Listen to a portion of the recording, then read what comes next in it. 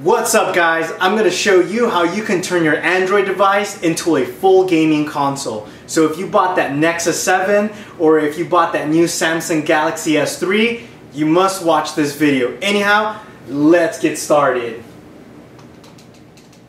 So what is an emulator? An emulator is basically a virtual game system. It emulates a console like a Nintendo 64, NES, or a PlayStation.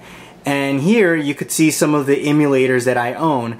Gearoid is the original Sega Master System, Gensoid is the Sega Genesis, NESoid is the original Nintendo, SNESoid is the Super Nintendo, N64oid is the Nintendo 64, and FPSC is the PlayStation. And in order to play video games, you need ROMs. ROMs are, that's it, ROMs are basically games.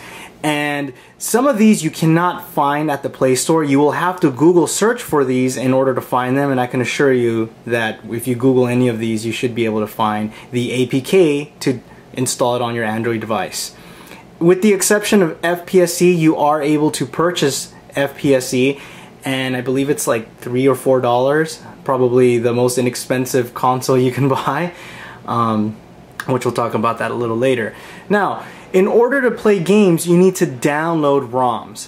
And some of these you have to either look for them online, or in this case I have a pretty cool app called Droid EMU, and you can download ROMs for some of these gaming emulators here. Super Nintendo, Nintendo, Genesis, Game Boy, Game Gear, Amiga, Atari, Sega Master System, and so on. So for example, if I wanted to download a Nintendo game, all I have to do is click on Nintendo, find the game that I'm looking for, and there's pretty much just about every Nintendo game that ever existed. Click on it, it will download into my SD card into an appropriate folder.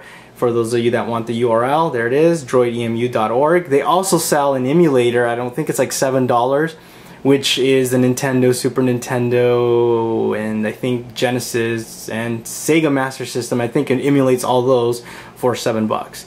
Anyhow, it downloads them into an SD card, which I'll show you right now. Let me go here, I'll use Root Explorer. And you want to have something similar to this. So for example, let me go into the SD card. And I have a folder called ROMs, and you want to do the same thing. You want to make sure that you have a folder called ROMs, and as you can see here I have Genesis, N64, NES, PSX for PlayStation, SMS, I don't know what I have there, or Sega Master System, and Super Nintendo. So if I click on my NES folder, you will see all of these are my ROMs, okay, and they're in zip files. So Jurassic Park, Carnove, Kung Fu, you know, these are all the Mega Mans. These are all my ROMs that I've downloaded. And I don't know if you saw that. Oops, let me go back. It also saves like Mike Tyson Punch-Out. These are like saved games that I've done. So now that you have the basic of what an emulator is and a ROM is, assuming that you've already downloaded an emulator, let's begin with Gearoid, which is the Sega Genesis. And as you can see here, I've already appointed the directory SD card ROMs, Sega Master System. I'm telling this emulator that these are where my ROMs are located. So let's play Rocky. When you load a game, you'll notice that it shows up with a virtual keyboard. Now assuming you don't have, let me turn this down. Assuming that you don't have a Bluetooth keyboard and you're kind of on the go, then what you can do is use this gaming pad here, which is kind of nice. It sometimes gets in the way, but in a game like this it should be okay. So let's go ahead and hit start. Let me turn that up a little bit. And it also has a haptic feedback. Just go ahead and play. Now, one of the things that you can do is there's a lot of settings that I'm not going to go through every single one of them. But for example, audio video settings, you can disable sound, change the volume, change the scaling mode. There's a lot of stuff that you can do, and including, for example, virtual keypad. If I had a controller, what I can do is disable that, and you'll see that that virtual keypad will be gone. Okay, but now I won't be able to play because I need my controller. Let me go ahead and enable that. I can also save my game from here, save the state. Let's go back to input settings, virtual keypad, and let's see. See it play here. So some of these emulators like this one here, I won't be able to close it. Why? Because I'm running Jelly Bean, and even with Ice Cream Sandwich I wasn't able to do it. Mainly because some of these emulators are old, so the back button doesn't really work. So in order to close them, what you need to do is click on the home button. And then what I do is just disable all that and close all this stuff here. And that's how you're able to close them. So you can see that it's very easy, but let's talk about how you can integrate it with a remote control or a Bluetooth. Let's go ahead and do the Wii Remote. So I have my Wii Remote here, and in order to use a remote like the Wii, what you need to do is download an application called Wii Remote. And what Wii Remote allows you to do is sync your Wii Remote control with the Bluetooth on your Android device. And it's really simple. All you need to do is click on Init and Connect, and when you click on that, it's going to ask you to pair, so I'm going to go ahead and do that. I don't think I've paired it with this device. It's searching. Hold down this red button here to pair. Found one. Okay. Oops, I unclicked it. Anyhow, once you've connected the or synced them together, all you need to do is hit select, click on the Wii Control IME, and you're done. Now I don't use the Wii Remote just because I actually used to use this, but I feel like it's a little too small for my hands. So what I like to use is I've actually purchased this, what's called PhoneJoy. I prefer PhoneJoy instead. It actually looks like a PlayStation controller. Now I know you guys are going to be saying, well, why don't you just use a PlayStation controller? With a PlayStation controller, first of all, I don't own a PlayStation, I know, right? And second is, you need to be rooted. Now, in my case, it doesn't matter. I am rooted, but I want to make sure that for you out there that are not rooted, there are alternatives. And PhoneJoy, I like it because it's very lightweight. You have a USB charger here that charges the phone, and I'm telling you right now, it feels really good in the hands. It's very, very light. Anyhow, so this PhoneJoy controller has its own Bluetooth app called Blue IME. Okay? Now, it's really simple. Once you've paired the Bluetooth together, all you need to do is select. Okay, I've already done that. Select the driver. I'm going to select the IME to Blue IME, and that's it. It's connected. Oops, hold on. Let me turn this on. Should have a solid green light right now. There it goes. Okay, so now it's connected.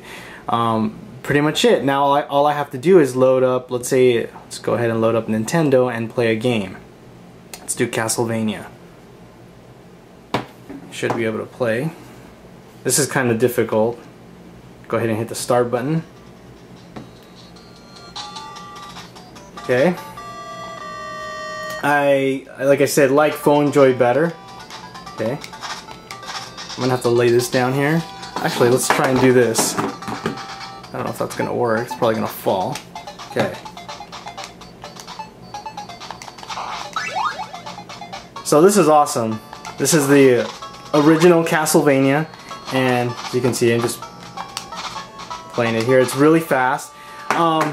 Like the Sega Master System, you have different settings here, and you can even change. For example, you can swap B and A and B. You can have this way.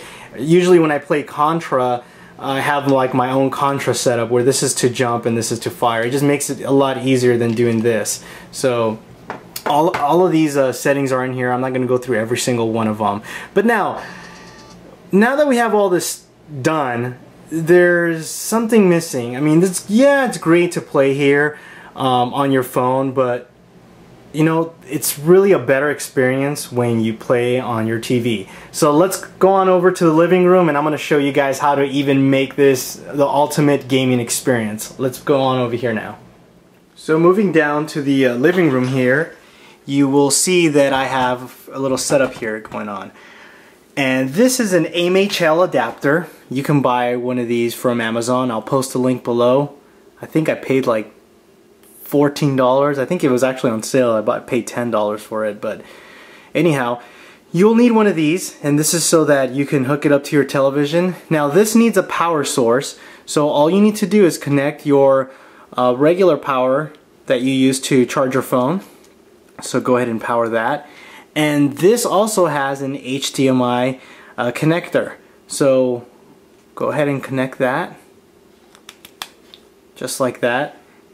And this, what seems to be like a power source, connects right to your phone. Once you've done that, let's go ahead and power that on. Unlock it. Okay. Oh, stupid thing. It's like backwards now. There we go. Okay. Once we've done that, oops. Sorry guys. There we go. That's better. Make sure it goes into landscape. It actually works better this way. Okay, there we go. You should be able to see that on your TV. Go ahead and move back here. There you go. Okay. Now, if you have problems with your television, I'm going to show you really quick what you should do. And for example, if it's not lining up, I know it lines up on this one because I've already fixed it. Go ahead and click on menu on your television. Now I'm using a Samsung television, and here I believe it's picture options. See where it says, sorry, right there. See where it says size? Make sure that, sorry for the reflection there, make sure it states just scan. Otherwise, I believe the default settings are like 16:9. So just go ahead and click just scan. I'm going to go ahead and exit here. And let's go down here and play a game. Let me just reset everything up and I'll be back. So I went ahead and changed my setup here. I have my phone down here, just so you guys can see it, and I'm running an HDMI on the side. Normally I don't play it like this. So I'm going to go ahead and play Super Nintendo, so you guys can see that. And let's go ahead and load Mega Man X, one of my all-time favorites. I'm going to go ahead and move to the side here just so you guys can see the controller. I'm going to try to line that up. And this is really where you can see the Android emulator shine. When you hook it up to a television, the experience just is so much better, and a lot of people just are blown away. I've reconfigured my buttons here so you can see this is my jump and this is my fire button.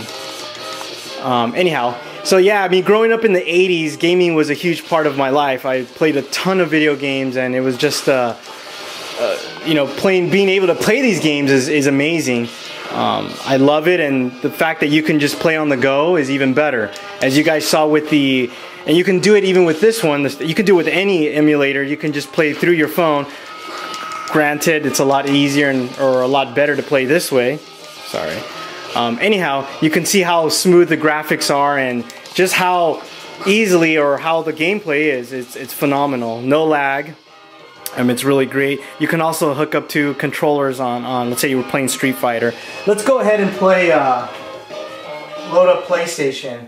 Now with PlayStation, it gets a little bit more interesting just because, let's go ahead and do Resident Evil.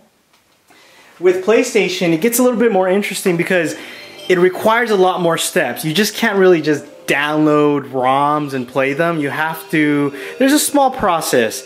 I can actually do a whole video just explaining how that works. I went ahead, and I know you probably can't see, but I've enabled the FPS up here on the I don't know if you guys can see me, but I've enabled FPS. Right now it's running at 51 frames per second. Okay, it's running about 50 FPS. Let's go ahead and skip that. And there's a lot of tweaks that you can do with the graphics. So for example, let me just show you really quick. Let me go to settings, video, and you know, these are, for example, let me get rid of frame skip. Frame limiter, I mean, I'm not going to go through every single one of this. This application has a really great tutorial on how all this works. In a nutshell, frame limiter, if I turn that off, it lets the game just run at full blast. It doesn't limit, which is really, really fast. Print FPS just prints the frames per second up there. So I was actually going to try and scroll right now. Let's go ahead and anti-aliasing, let's go ahead and turn that on. And I think I need to reboot when I turn anti-aliasing on. But so anyhow, as you tweak, let's go ahead and do a new game. As you tweak all these settings, you can see that your FPS starts to get lower and lower. Depending on the type of phone that you have, it will either run really, really fast or really, really slow. This is where a powerful phone like the Nexus or Galaxy S3 would really be where you can see the shine. Go ahead and skip all this, just so you guys can see. 51 FPS. I'm not sure if you can see that. It's a pretty solid 51 FPS. 50. So I've seen it even as high as 70, sometimes even 80, depending on the type of game it is. And right now I think I have some of the settings turned down a bit. But every game is a little different, so depending on what game you're playing, you're going to have to tweak it. So let me just get out of the way here. Okay. Whoops. Whoa, whoa, whoa, I forgot how to play. Okay, what's to run here? I don't normally play this game. Whoa.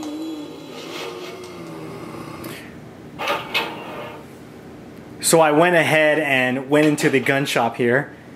Let's go ahead and watch this animation, doing 51 FPS. Freeze! Who are you? What are you doing here? Hold your fire! I'm a human! Anyhow, so as you guys can see, this is really awesome. Sorry about that. Let me go ahead and close this. And go ahead and quit. So gaming on the Android is a lot of fun, and it doesn't take a lot to get everything set up. As I stated before with the FPSE PlayStation stuff, it does require a little bit more tweaking, but once you get it down, it's really simple. You just download the ROM, do a couple minor tweaks, upload it onto your SD card, and you're done. Once you have that, it's really, really easy.